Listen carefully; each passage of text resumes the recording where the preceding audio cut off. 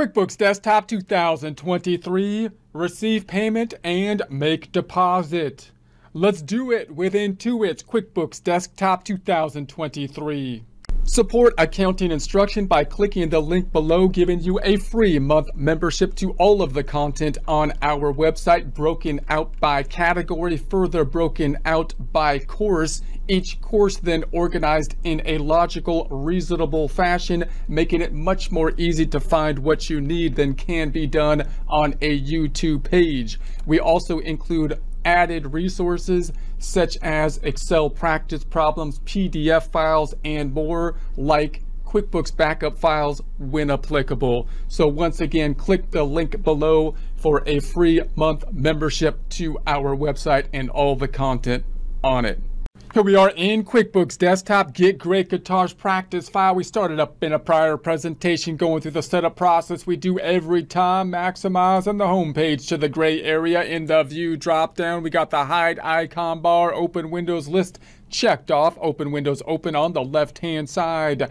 Going to the reports drop down, company and financial, looking at the profit and loss, the P&L, the income statement, range and changing 010123 to 123123. Let's customize it so that we can go to the fonts, the numbers, and we can change the size of that font to 12. Okay, yes please, and okay. The other big reports drop down, company and financial, this time the balance sheet report. Customize it, the rangings, they are a changings 010123 to 123123. Fonts and numbers, let's change the font size up to, let's go to 14. I think we can make it to 14 without any problems. And then let's open up the trial balance too. We're going to add that to our routine here, at least for now. Accounting, we'll see if it sticks forever. Accounting and taxes, trial balance this time. Ranging to the changings. The rangings, they are a changing 010123 123123. I had to say that and it messed up my whole process. Customizing, and then fonts and numbers, changing the font. Let's bring this one up to 16. We're getting crazy. Get crazy. There we go. Okay. And there we have that. That's the setup process we do every time, or at least a variant of it.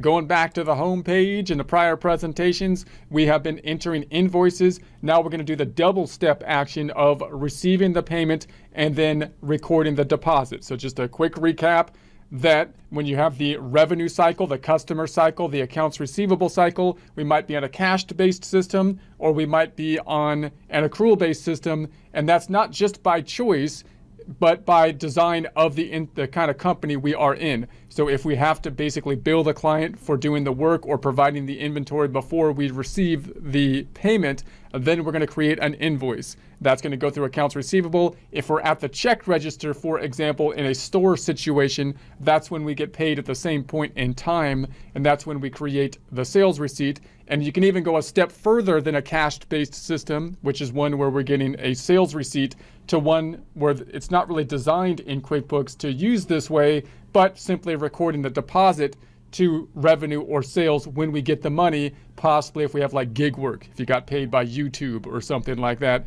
you might use the deposit form. But these two forms are the two forms that are typically going to be used. We're talking about an accrual process here where we created invoices in the past. Now we're going to go to the receive payments, remembering that when we receive the payment, we could deposit it directly into the checking account at that point, but the default is that we put it into undeposited funds, and we're going to keep that as the default so that if there's any grouping of those payments, having multiple payments, for example, that will be put into the bank in one group sum, such as if we have credit cards or if we have cash type of payments, then we can then group them with the deposit matching or matching up, grouping together sales receipts and receive payments so that the amount that's in our system as a deposit matches what the grouping will be on the bank statement, making the reconciliation process as easy as possible. Let's first go to the customer area. Go into the customer dropdown, customer center. We're imagining we're going to get a payment from customer payment from Anderson. Let's say Anderson right up top. If I look at all the transactions for Anderson, I might select transactions, say invoices maybe. I could drill down on the invoices, and maybe I just want the open invoices. There's the open invoice that we're going to receive a payment. If I double click on that, I could go to the receive payments up here. That's one way we could get there. I'm not going to do it that way this time. I could close this out. We could also search for the invoices in the transactions area, invoices, open invoices, for example, and look for the invoices that way.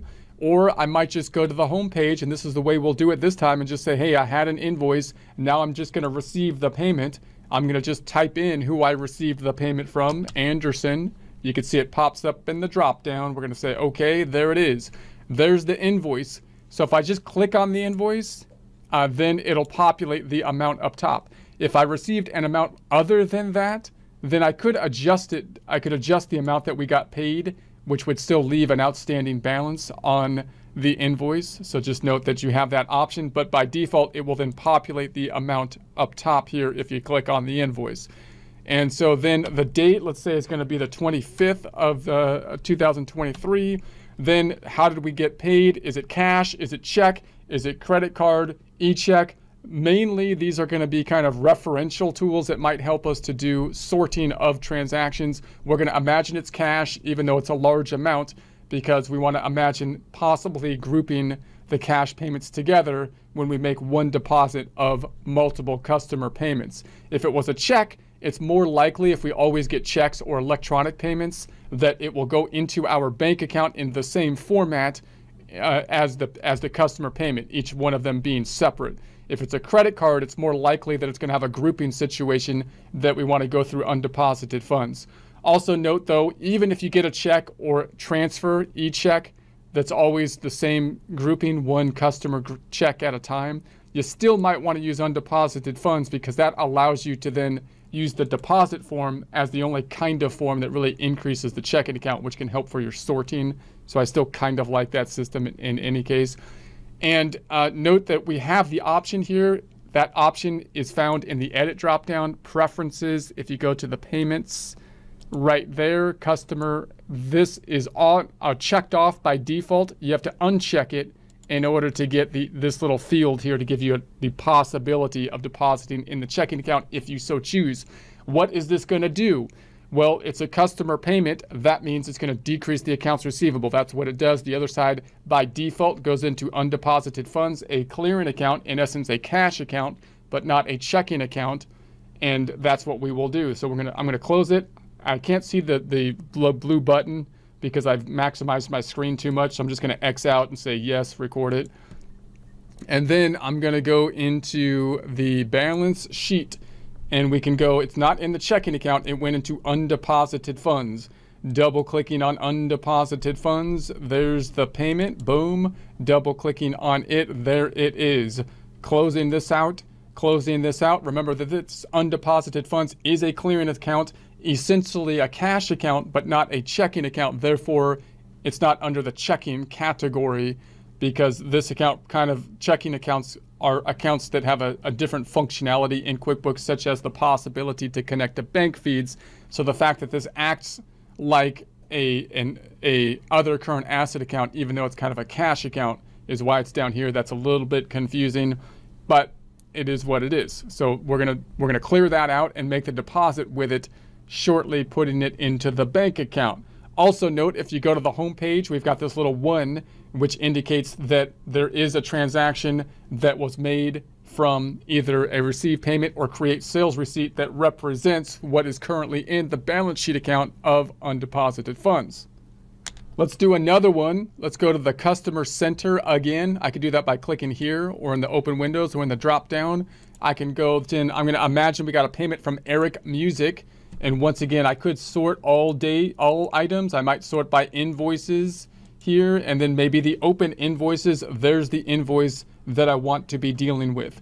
I could also find that by going to the transactions. I can go to my invoices. Notice if I go to all invoices, these are the ones including the one that I just have received a payment on, which by the way, if I go back on over here and say that where were we before, music store stuff, and I look at all transactions for all dates. Was it music store stuff? No, it was Anderson Guitars. So if I go into Anderson Guitars, you can see now we've got the payment. And if I look at just the open invoices now, there are no open invoices, right? And if I go into all transactions and I look at one of these invoices, then it now shows as paid here, paid. I can also look at the C history and see, the information related to that. We haven't yet deposited it. So I'm going to close that back out. And so that looks good. Now I'm going to go to Eric Music. And so there's the invoice there. Let's this time double click on this invoice. And then I'm going to make the receive payment from it by clicking the receive payment up top. And so now it's going to populate Eric Music. It's got the invoice checked off. If I double click on this invoice, it takes me to the actual invoice. Closing this back out. The amount looks good. I'm going to keep it as cash, even though it's not likely we would get $30,415 cash, but we'll keep it there. And we're going to go to undeposited funds. So what's this going to do? Decrease the accounts receivable for Eric Music, and the other side is going to go to undeposited funds. Let's go ahead and X out and save it. I'm going to save it by Xing out. And let's first look here. So if I look at Eric Music now, if I was to look at just the invoices, for example, there's the invoice. If I was to say, let's just look at open invoices, we don't have any because now it's not open anymore. If I go back to all transactions and I double click on this invoice, we can see it as having been paid here. So that looks good. And then if I go to the balance sheet, we can see in undeposited funds, double clicking on it, we've got the amount here for the $30,450, closing that out. The other side in accounts receivable, Eric Music, $30,450. We can also see that same kind of stuff with the subledger for accounts receivable, which we would probably do in the customer center as we saw, but the subledger, we'll see how it ties out to the accounts receivable of that $12,757.50. So if I go to the customer receivable, customer balance detail, then we've got Eric Music. That's what we expect to see. It going up with an invoice, down with a payment. That's the normal cycle we would see with all the accounts receivable. The amount totals out to $12,757.50, which should match out what's on the balance sheet, $12,757.50. Now we're going to put that stuff in the bank. So we're going to go to the home page. This is the cycle that we would imagine happening. We're going to receive payments during the day, if they're cash payments or if they're credit card payments or whatever. And we're going to be receiving the payments for the sales we make in the store. And whether they're cash or not, let's imagine they're cash here. Credit card has its own grouping system that we would have to get down with the credit card company. But if they were cash, wherever we got the cash, whether it be from receiving payments that were first invoiced from or from the create sales receipt at the check register, we want to deposit that cash into the bank at the end of the day. When we make the deposit in the bank, we're going to make one deposit. That's the idea. Therefore, I'm going to click on both of these. Also, remember that red 2. Just let's close that out. That red number 2 represents that we've got something from these two items. That red number 2 represents there's 2 items that are making up the balance currently in undeposited funds on the balance sheet, which we now want to make deposited into the checking account. And also note that if it wasn't connected to the sales receipt or the received payments and I was doing something to the checking account, I might use the check register. That would be the easiest way to do the data input, or bank feeds if you were doing the bank feeds. But because it's connected, then you got to think about how it's going to be connected, and therefore the record deposit is a perfect form because of this pop-up, which allows us to check them both off, showing the $34,072.50, which is the amount that will then show up on the checking account detail, which will allow us to reconcile to the amount on the bank statement from the bank, which will be the same grouped amount. It will also give us the 2 separate amounts that will show up in the undeposited funds, so that we can see the activity broken out in the undeposited funds in the clearing account, it going up and down.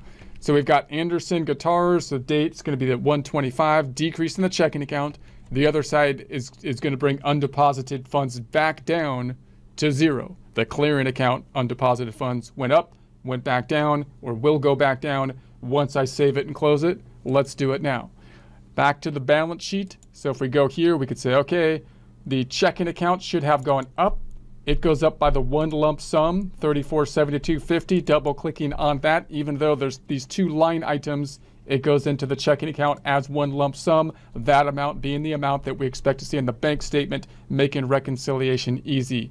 And then we got the split account. It's split here, even though the other account is only undeposited funds because there's two line items.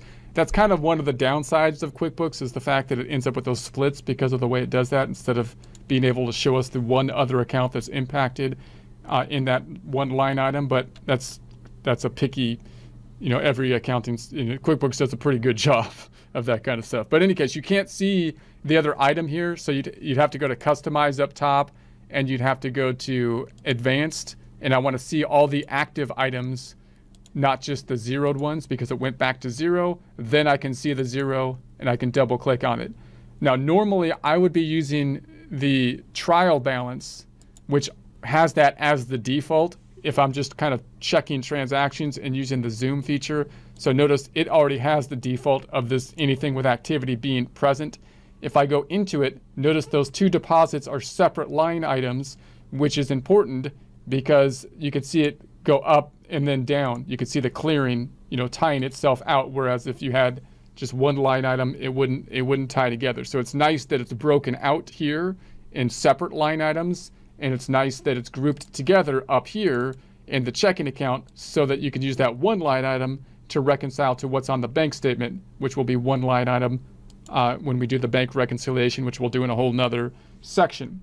All right, so that's basically it. So that's it. So then we can check your numbers here on the trial balance, which I think is the best place to do that. If you have any problems, then you can try changing the date range and drill down on the data to change any dates if you have an issue. We will be working a transaction detail report at the end of the month entering of the transaction, which can help to check the numbers at that point.